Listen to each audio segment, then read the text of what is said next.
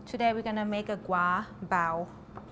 It is very popular now in this country because people see it as like a Asian style hamburger. You can even stuff with grilled chicken, fried shrimp, anything.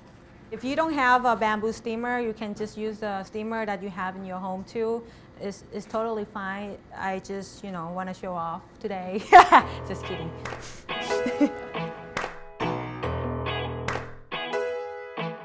Hi everyone, this is Chef Bao Bao from Baoburg Restaurant in Brooklyn. So today I'm going to show you guys how to make a pork bao, the classic style. So the first thing that you want to do is the dough, because it's going to take a little while for it to rest.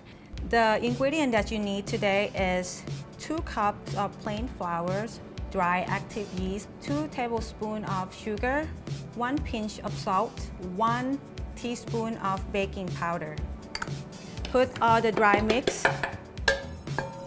add 1 tablespoon of shortening, and in the medium speed, you're just gonna add little by little, like about 1 cup of milk.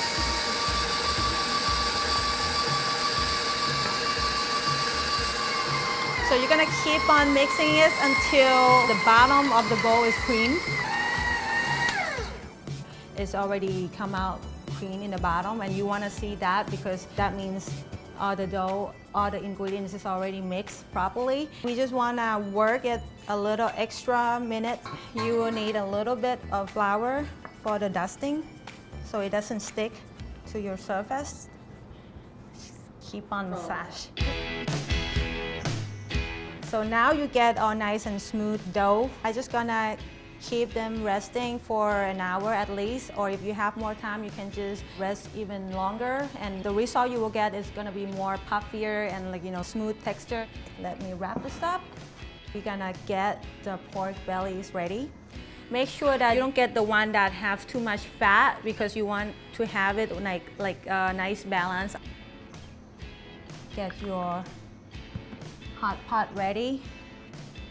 Crush 2 cloves of garlic into it. So you want to cook it in a medium temperature, not too hot. You don't want to burn your garlic.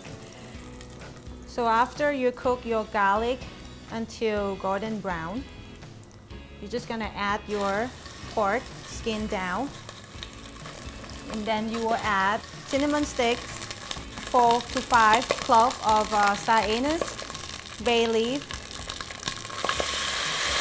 half cup of soy sauce, and about 2 tablespoons of oyster sauce, 2 tablespoons of sweet soy sauce, and 1 tablespoon of brown sugar. Sprinkle with a little bit of black pepper. Just make sure that you have your pork coated with the sauce on both sides. Add the water just to cover the pork.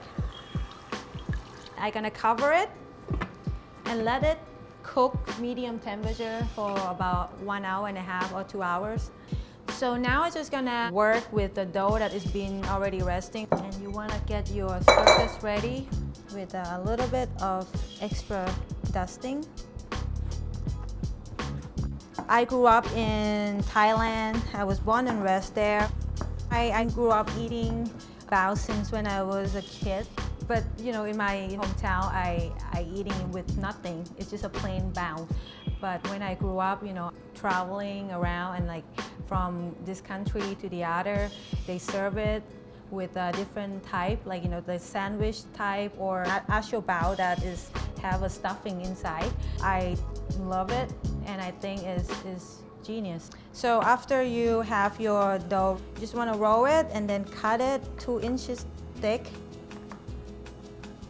Okay, so after you cut it, you just want to roll it like a ball shape.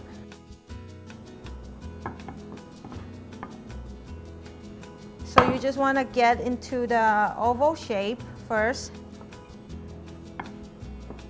about 6 inches long, and then fold it into half like this and set aside. Right after we roll it, we want to put this on top of the parchment paper because you don't want it to stick to the bamboo steamer when you steam it. You don't want to put them too close to each other because later it's going to become puffy and you don't want them to stick together. And now we're going to steam it in the wok for about 8 to 10 minutes. I first learned how to cook when I was 5 years old with my grandma. Like, you know, we just doing a home cooking, and I really like to go and play in the kitchen with her, and she would just let me help. That is how I learned, and I grew up loving cooking. So it's been around 8 minutes. Now I'm gonna check on my buns. It looks very nice, puffy, and I think it's ready. So you just want to make sure that they are rised, so you will get nice puffy and smooth texture. So now I'm gonna set this aside. Our pork is ready. It's been here for almost 2 hours. It looks very tender.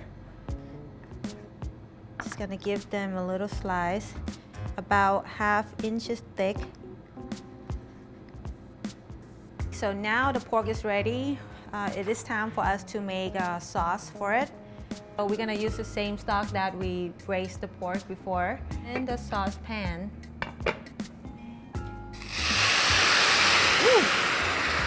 Add about 1 cup of the stock and then season it more with 1/2 tablespoon of oyster sauce, 1/2 of the spoon of sweet soy sauce, and about 1 tablespoon and a half of light soy sauce, 1/2 tablespoon of brown sugar.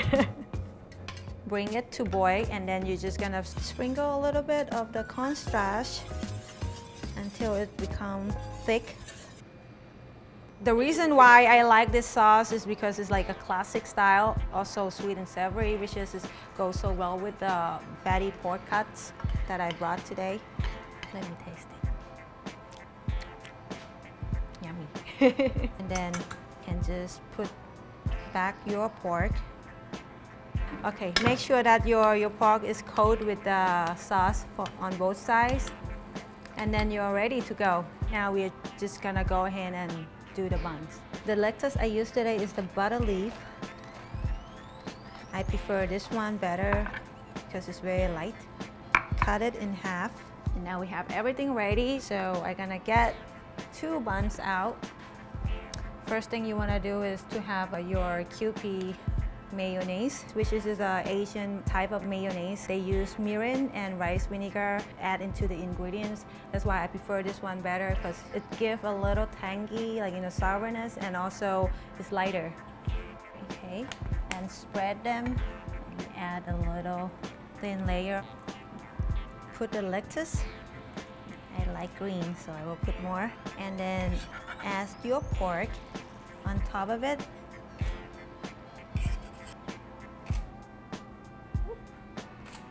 You can put maybe 1 piece or 2 pieces. It's up to you. I love meat, so I will put 2.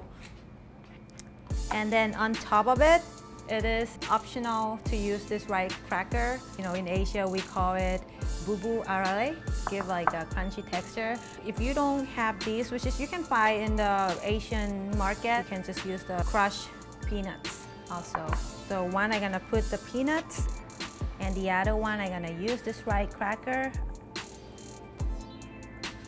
And for a little extra, if you love seaweed, I do, you can just put this and grab it like this. So here it is. This is my pork bao. Let's see, is this gonna taste good as it looks? Oh! It is delicious. So you guys should just make this one at home as soon as possible.